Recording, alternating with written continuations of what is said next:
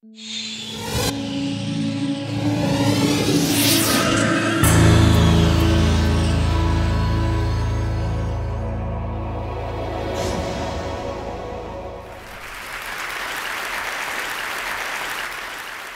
I saw a piece of technology called Connect, it was called Natal, I was inspired and I thought for a moment maybe it's possible to address that one problem of storytelling.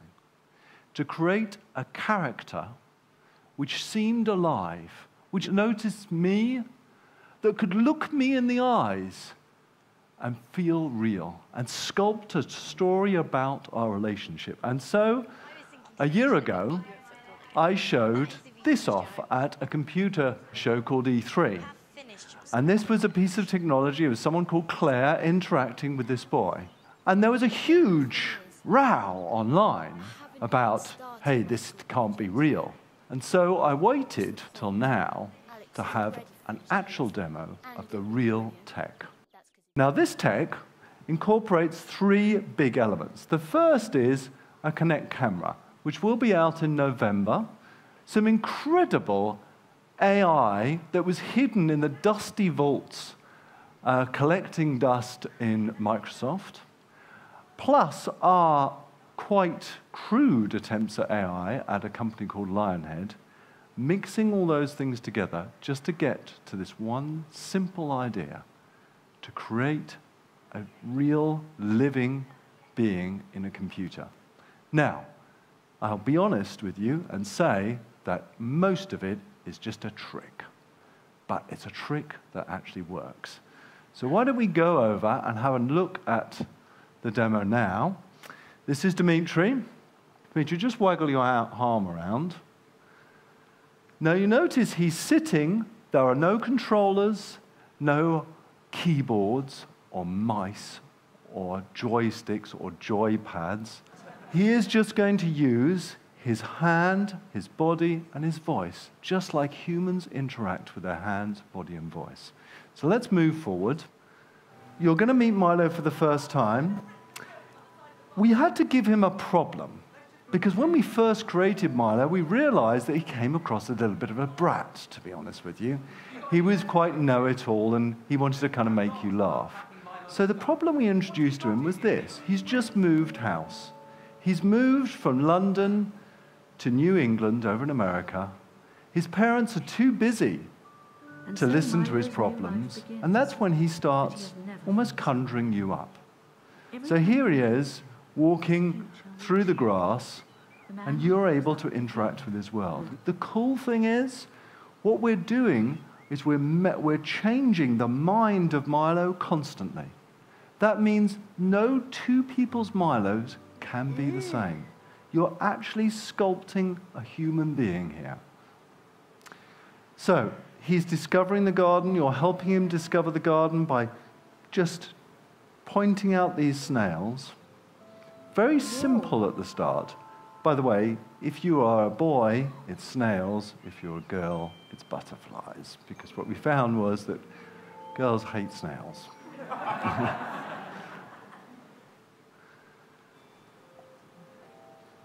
So remember, this is the first time you've met him. We really want to draw you in and make you more curious. His face, by the way, is fully AI-driven. We have complete control over his blush responses, the diameter of his nostrils to denote stress. We actually do something called body matching. If you're leaning forward, he will slightly change the neuro-linguistic nature of his face.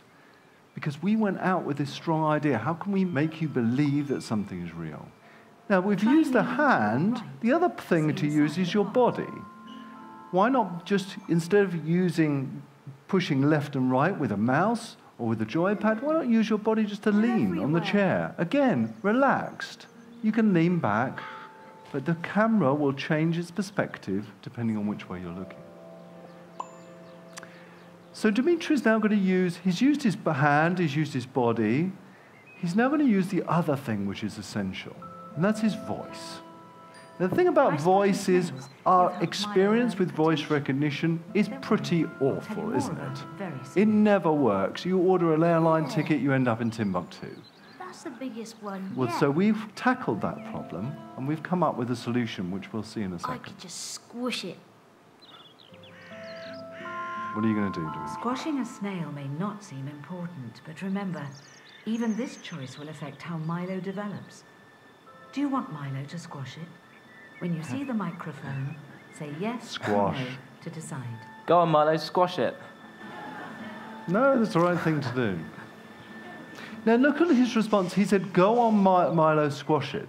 Years later, What we're using there is Milo we're would look back using and say, something, a piece of technology called Tell Me. It's a company that Microsoft acquired some years ago. We've got a database of words which we recognize. We pick those words out. We also reference that with his the tonation database that we build up of Dimitri's voice or the user's voice.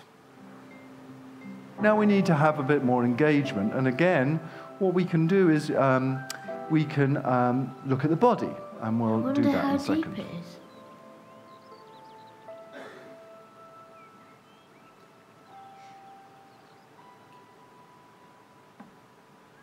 Deep.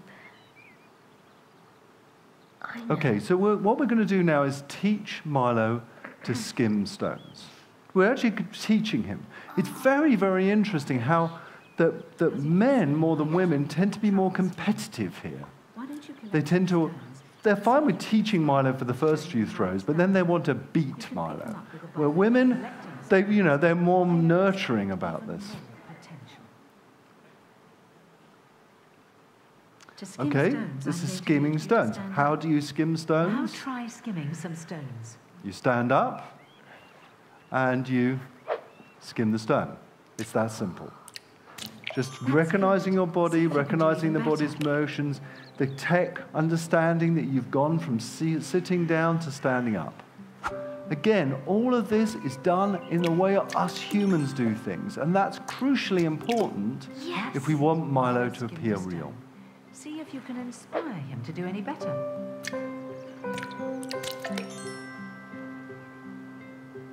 Try hitting the boat. So close.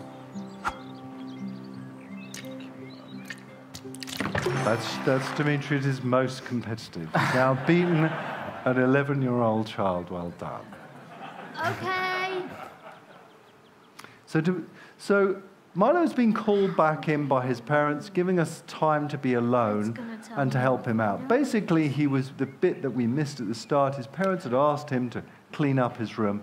We're going to help him with this now. But this is going to be an introduction, and this is all about the deep psychology that we're trying to use. We're trying to introduce you to what I believe is the most wonderful Now, part. why don't you sit You down being for a able to while? talk and in your natural voice to Milo.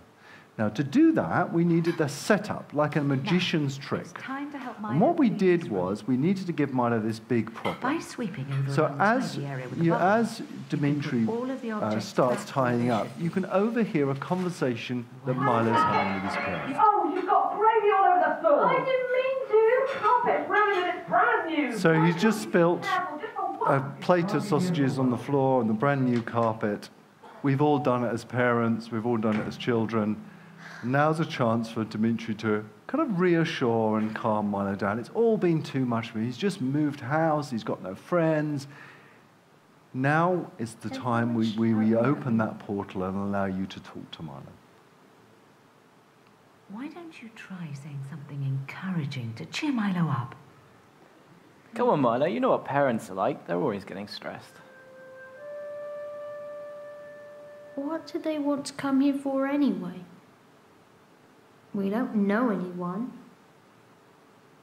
Well, you've got a new school to go to. You're going to meet loads of cool new friends. I just really miss my old house, that's all. Well, this is a pretty awesome house, Milo. You've got a cool garden to play in and a pond.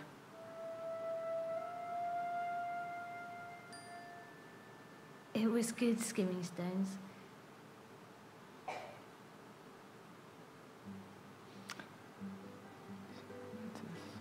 This looks nice. You cleaned up my room. I'll tell you later. Thanks. So after 3/4 I've of an got all my hour, toys he's in ready. here. He recognizes you.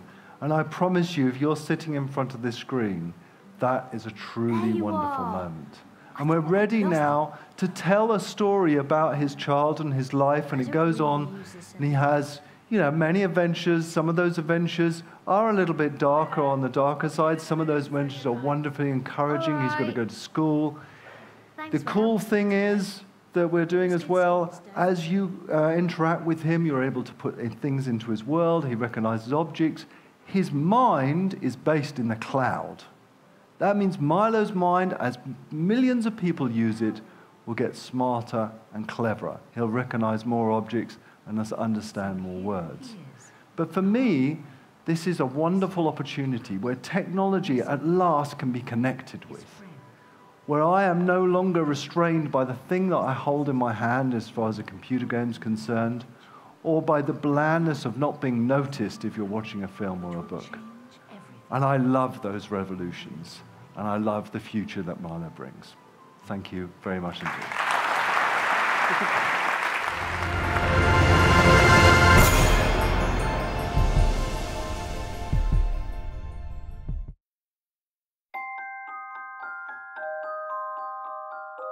The precision of a watch is a function of its movement.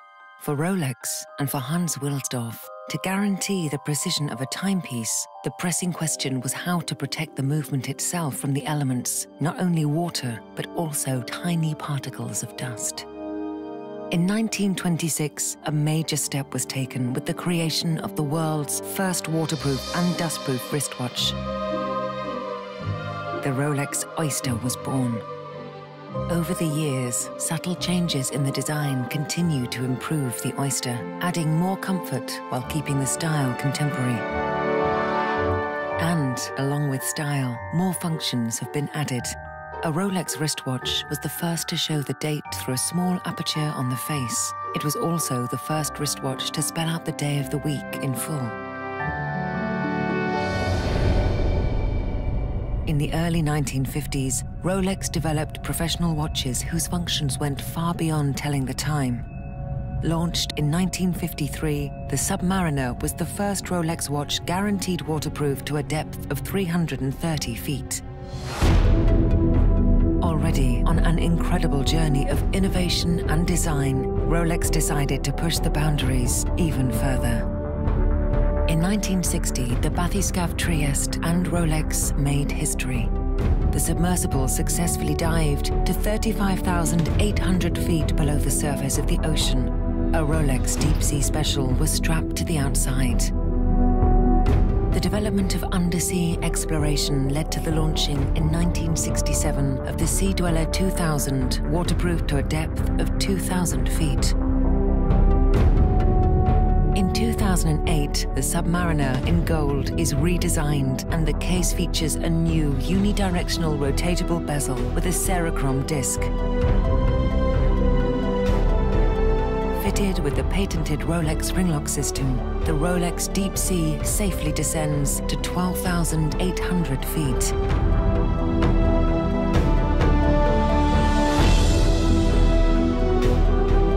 Rolex has incorporated countless hours and more than a century of experience, years of research, innovation, and development into every one of its models. And the benefits arising from this work, including waterproofness, precision, and durability, are the result of Rolex's continuous pursuit of perfection.